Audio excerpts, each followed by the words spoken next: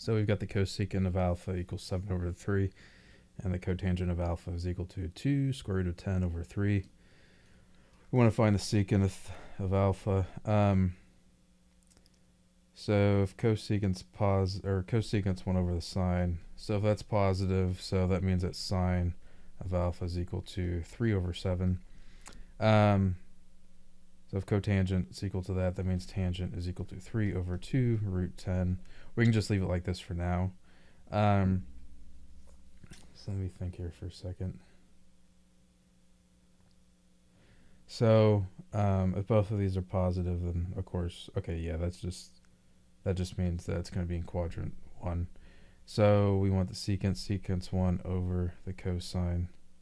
So opposite, so this is 3, this is 7, and this is 2 root 10.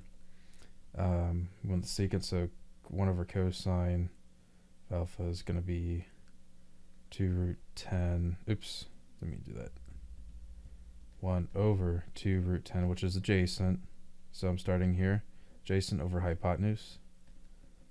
And then you just reciprocate that because it's on the bottom. So secant alpha is going to be equal to 7 over 2 root 10. Rationalize the denominator. Root 10 over root 10.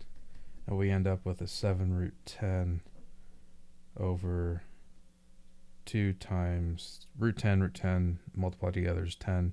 2 times that's just 20. So we end up with the secant of alpha is equal to 7 root 10 over 20.